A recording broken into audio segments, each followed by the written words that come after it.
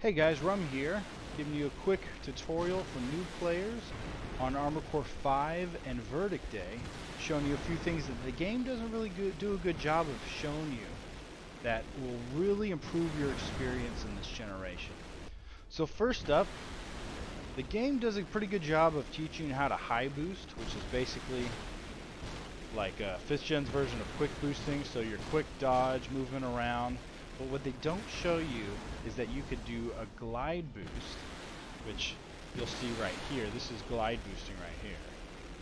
And so it's this quick fluid movement that you could have precise control of, and you won't lose your altitude. So you have to start it while standing on a surface, and then you could press L3 by default to start this glide boost while your booster's on here, and you could fly around like this. And so to show that you won't lose elevation, if I hop up over here and I start a glide boost right here, I'm not going to lose elevation. I'm not going to fall down. So you can maintain your altitude if you get a high foothold and engage and move around and dodge quickly, as you see I'm doing here. Now, in addition to this, you can actually combine the two and high boost while glide boosting. So I'm going to start glide boost here. And now look, I'm high boosting while I'm glide boosting, and I can move super fast while doing this. So the next thing I want to show you is 5th gen's version of quick turning, right?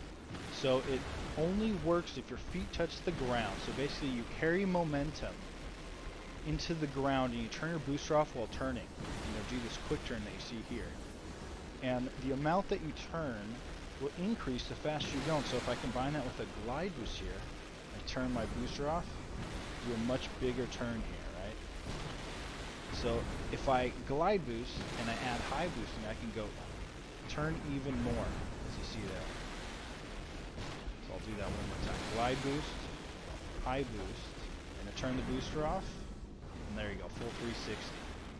So now we have high boosting, or also known as kicking in this game, which is just great melee that all leg types have in this game, and it does more damage the heavier generally your legs are. So like tanks and heavy bipedals are going to do the most damage. So the way you do it, you either hold down the high boost button or you double tap it, and it'll do a kick or a boost charge. So I'm going to do that right here.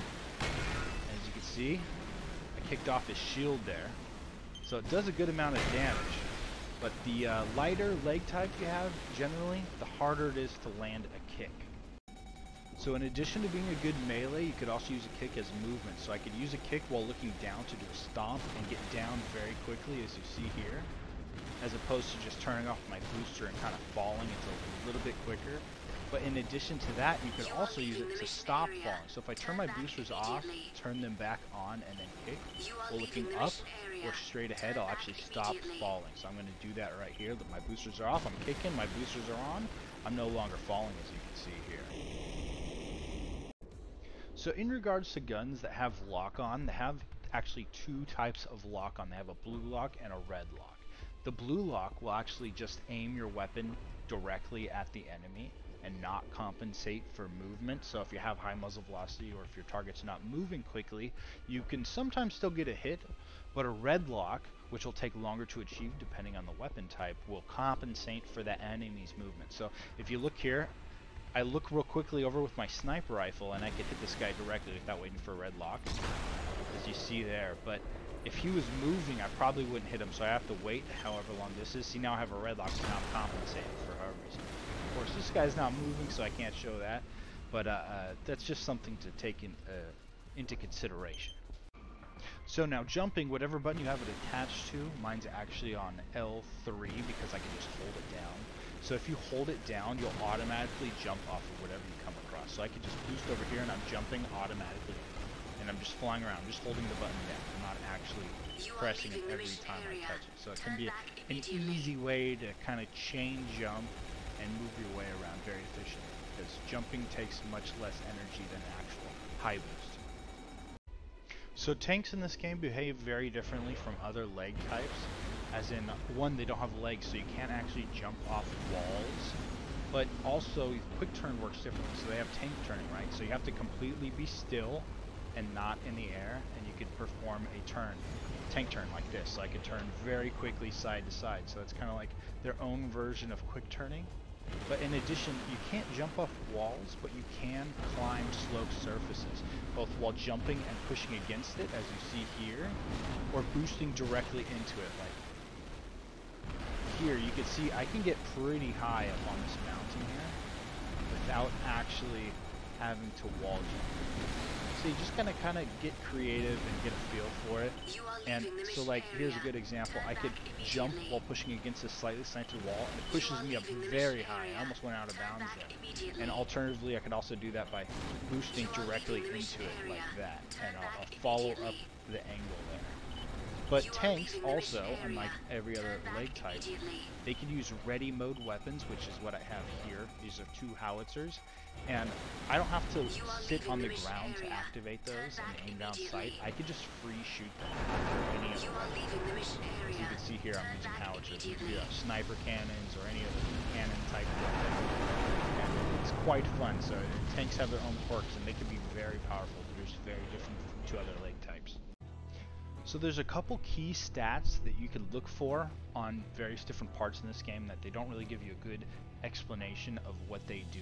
So on your heads, you'll have a camera performance number here. As you can see, this head type has 638 camera performance. So your camera performance, depending on what the number is, it can increase or decrease your range that you could lock on in addition to what FCS you're using. So if you have like a head with a very high camera performance, you could actually boost your range far beyond what your actual FCS is. And now the equation for that is actually your camera performance number, so this would be 635, plus 500, so that'd be like 1135, divided by 1000, and then times your camera performance value. I mean, not your camera performance, sorry, your FCS range value. And that will be your final range number that you can lock on. And I'll try to put the equation up here on the screen here.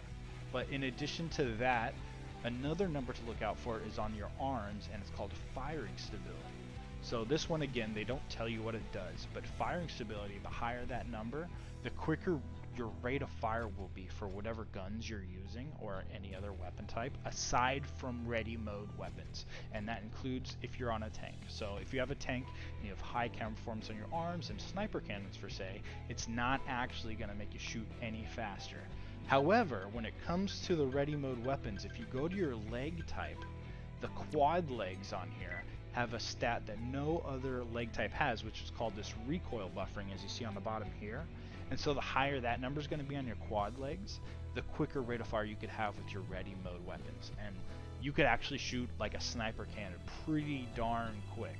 So you could really take advantage of that. It's kind of like the benefit of using this leg type. Aside from quads also hover better than other leg types, so they'll fall at a slower rate when you're just flying around in high boosts.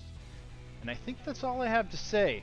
So in addition to all of this, the community has actually put together this really nice write-up that is very beneficial to new players and also some experienced players to an extent. And I'll try to put a link to that in the description. It's a really nice write-up, very detailed, covers basically everything I went over and much, much more to kind of get more in-depth into the game and have a better understanding of what's going on, because this game's kind of complex. But anyway, I hope you enjoyed this, and I hope this helps you. Enjoy the game more and play it more how it was intended to be played. So anyway, have a great day.